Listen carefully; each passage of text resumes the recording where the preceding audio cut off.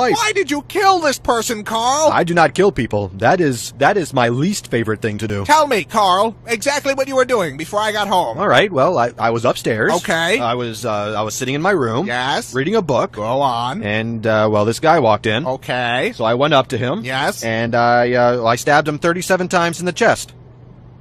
Carl, that kills people! Wow, I didn't know that. How could you not know that? Yeah, I'm in the wrong here. I suck. What happened to his hands? What's that? His hands. Why are they missing? Well, I kind of cooked them up and ate them.